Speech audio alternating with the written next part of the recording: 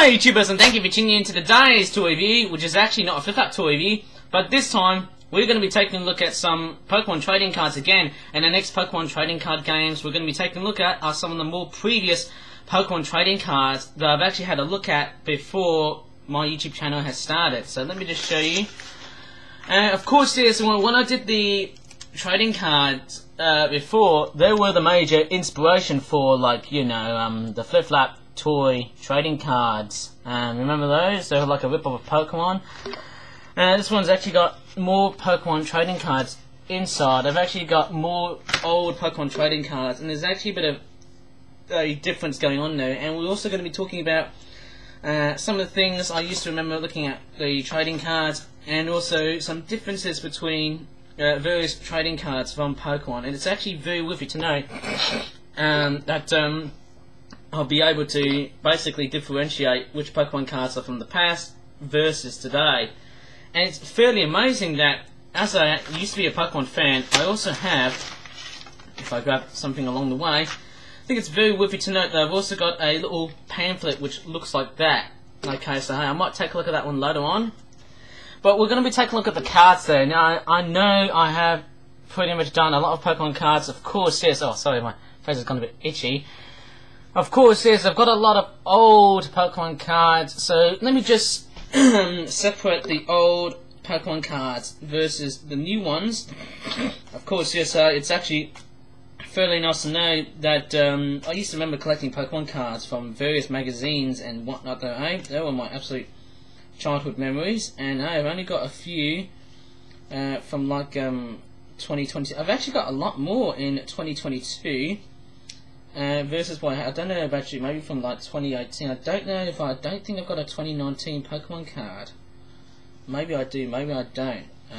Maybe if anyone can tell me about it. You know, it's actually fairly nice to collect Pokemon cards because, you know, there's one Pokemon card here that I would have got, maybe from the ones I had from McDonald's. I think it was like a McDonald's Happy Meal Pokemon themed toy. It was like a Latios dragon sort of wheeled toy. It was like a push-along toy, and it also came with like a trading card of Pokemon cards.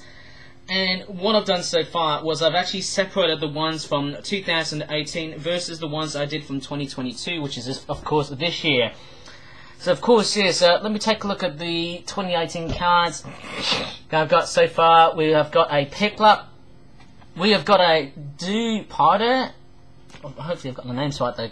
Hopefully, people are going to crucify me saying, yeah, but I mean, you haven't said the names correctly.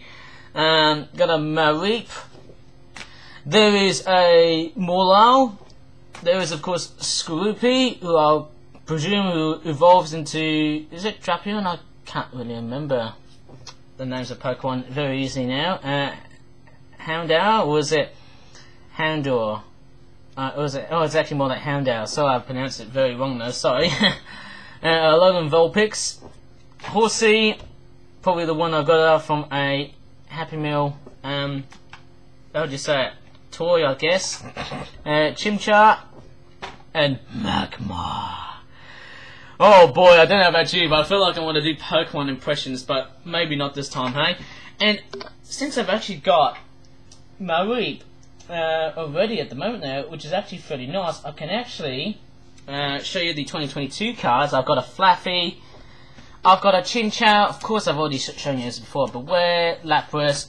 I mean, why am I showing it again? Well, we've got two duplicates of those. Okay, so enough of the duplicates.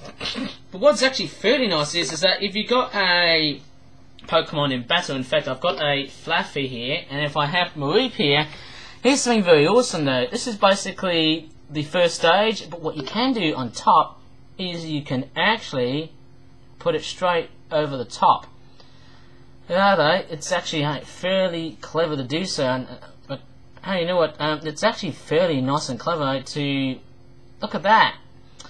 I'm not sure about you, but you can actually put this card on top of the other one, which actually represents the evolved form of Mareep, which is Flaffy. There you go, Mareep and Flaffy. There you go, that's a very nice one there. You can actually do this to basically how would you say it? I don't know about you, but you can actually put one card on top of another. That's a very classic example of getting Pokemon cards, and that's fairly nice to know. I know they do represent the Pokemon that they actually literally evolve, which is fairly nice to know. I'm just looking very carefully of what Pokemon I've got so far, and I don't think I've got a lot actually, but I think, yeah, I think that's quite a lot of Pokemon cards, but I don't think I've got a lot of those cards there which contain like the evolved form of Mareep or the evolved form of any other Pokemon. But nevertheless, it is still quite nice. And let's take a look at this pamphlet here as a bit of a reminder again, because obviously it is very important to know. You get hit points, weight, Pokedex number, height, card number, and also the direction of play is reversed to the previous player. We've already seen that on the spinning top. That was quite a bit of a cheapie. There's some instructions on how to play the game. I think we've seen that one before in a previous video and blah blah. Noticing, I don't know about you, but there's actually quite a lot of various Pokemon cards that everyone would love to collect. And you've also got this beautiful looking pamphlet, which looks like that. Tells you which cards you've got. This is actually coming out from a previous series. Of course, yes, I had that in a previous Pokemon magazine, way before my YouTube channel was started back in just before Christmas of 2018. Here's the other side of it as well. There you go. There's some very good pieces of information of what you can do. Oh, there's a very cool looking. Oh wow, it's a trading card game, Pokemon game. Oh, you can play it online. Oh wow, and there's also a very interesting code there.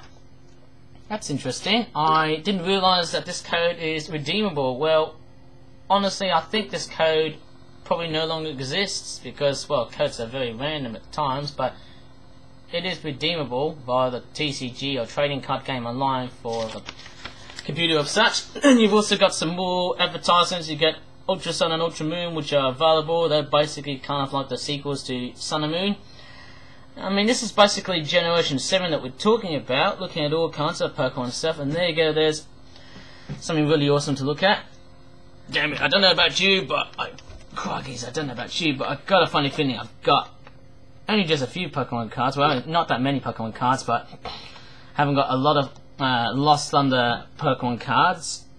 In fact, the artwork, if I show you Zeraora, who hopefully I've got the name of this Pokemon right, I think I've got a poster up on the wall, which looks like that there. That's the artwork that I'm actually showing it to you. And on the other side, there's a picture of Lugia right over there, which is fairly nice. It's a card list. And there you go, there's the artwork of Ash from Pokemon, and there's little companion Pikachu. And of course, yes, that was actually the time when Pokemon anime started to be redesigned in a very sort of strange way. And there you go, discover the Ultra Beast, follow the adventure, and Alola with new Pokemon episodes. Copyright 2018 Pokemon. I mean, how could you never go wrong with this? I mean, freaking hell.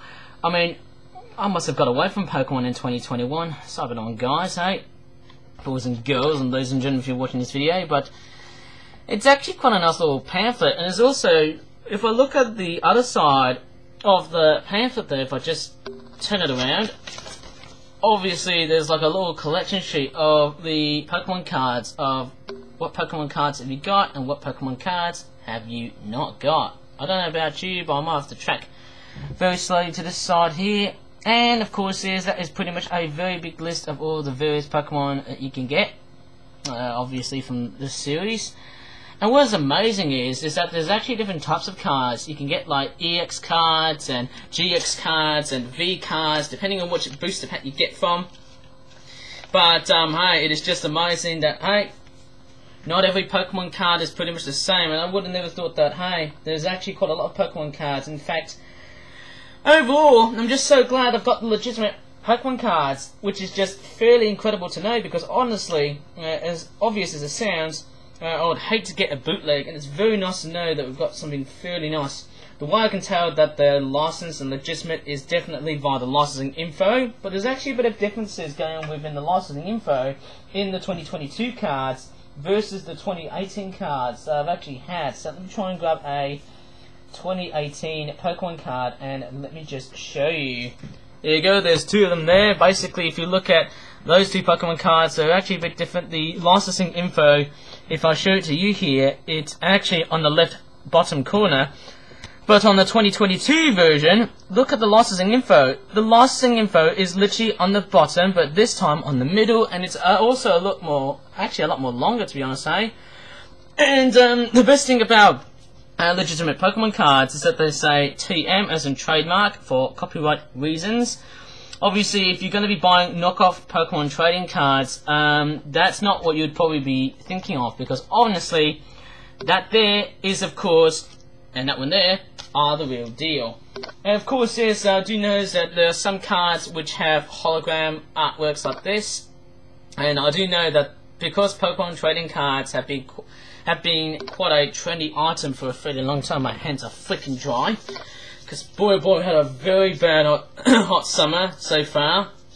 In fact, it's too dry. But nevertheless, rain is coming back next week, which will be fairly nice to know.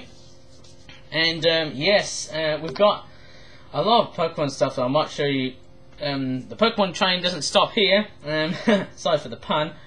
What we do know about the legitimate Pokemon cards is that they've got really nice holographic forms, and I've actually realised that.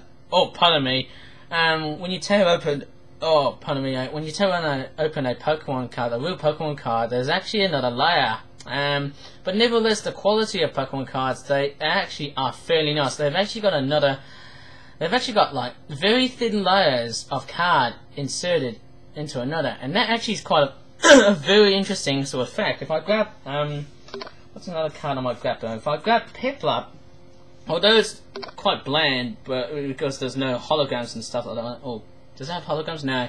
Honestly, although it doesn't have holograms, it's quite a nice looking card. You can feel nice, and the card itself, it feels fairly nice in your hand. And of course, yes, if you would have tried to break a knockoff Pokemon card, they actually delaminate really easily. But the real Pokemon cards don't do that. But also, the knockoff cards, if you're going to be buying the knockoff Pokemon cards, they just don't have a very nice feel to them. They just don't have the real niche or the nice looking touch of what you find in the real cards. And I'm just looking for the... Oh, there's the booster packaging of what they came up in. Here's a look at the packaging that they came up with. It's called the Match Battle. It comes with 4 additional game cards. Usually a Pokemon trading card game card pack would normally come in at, like, 10 cards, of course. And there you go, this is actually fairly nice. It also has got the catchphrase, gotta catch 'em all. There you go. Well, bit of a misleading sort of name after Pokemon Sword and Shield. Okay. So we've also got more and more of those. We've got some more licensing info here, just right over there. Of course, there's no jarring reads. All the readings are fairly nice. And I can read this one here. It says, become a Pokemon trainer and challenge your friends and family in the Pokemon trading card game, Match Battle. Find Pokemon friends like Pikachu, Rowlet, Growlithe, and more, and send them into a match of coin flipping, spinning, and fun with numbers. The last trainer with a Pokemon in play gets to claim victory. Okay, when you're ready to try more fun games with Pokemon TCG cards, sorry, I've just broken my character here, you can ask for your parents' permission to visit tcg.pokemon.com/how to play to find out more. Should have actually read the dashes, eh? And there you go, the packaging is recyclable, and also most importantly, because this product actually is derived from a McDonald's product, if I show it to you closely, it says made from McDonald's 2022, so that's actually quite a fairly nice looking booster pack. But you know what, I just can't go wrong with Pokemon booster packs. Normally they often come in packs like this, but they feel nice, they feel good in the hands. That's what Pokemon cards and their packagings often tend to feel like. And hey, that's what we all love to see, eh? But hey, obviously, looking at Pokemon trading cards, it's a never-ending collection now. Of course, it's just amazing. And there's also something fairly nice though. It also has some very different illustrations. If I show you the Pokemon cards again, and I don't know why I'm repeating this process over again, but the reason why I'm doing this is because I want to show you the illustrators of what we've got so far, but I'm not going to say their names because it would probably, well, annoy them, obviously, eh? But yes, it's very worth it to note that a lot of Pokemon cards are actually designed by various illustrators. Most of them are Japanese, in a sense, Pokemon being a Japanese franchise, anime-style franchise. Of course, yes, there's actually quite a lot of different illustrations, but there's also one thing about those cards is that while they have different illustrations, actually I should have shown you this here. Of course, yes, I do know they have different illustrations. Very worthy to note that while Pokemon cards have different illustrations, they're pretty much part of the same range, or in the same type of toy range, of course. And I mean, just because a Pokemon trading card, like the one that Ken Sugimori has, which is the only illustrator I can really think of, doesn't exactly mean, you know, it doesn't have to be the same illustrator doing those cards, but hey, that's actually fairly nice to know.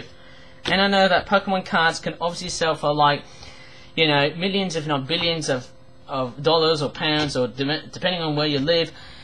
And I can tell you what guys say, that Pokemon cards are pretty much sold at various prices, and especially eBay, very dangerous. There's a lot of scammers around, so be sure to be very careful when you're shopping online.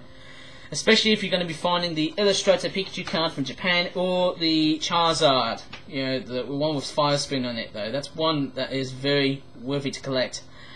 Anyways, I think that's about it in this Pokemon video. Sorry I've been a little bit late today because I actually had an early breakfast session so far, as I was eating food and stuff. But anyways, I will try and take a look at more Pokemon stuff, like that Pikachu keychain that looks like an airline pilot. I might talk about that in another video. But anyways, please stay cool this summer, as it is quite a very hot summer at the moment, eh? But anyways, please give this video a like, subscribe for more for that videos in the future, and until next time, thank you so much for watching in this Vlogust video, and bye for now. And I'll try and probably make them as daily as per usual while beating the heat. Bye!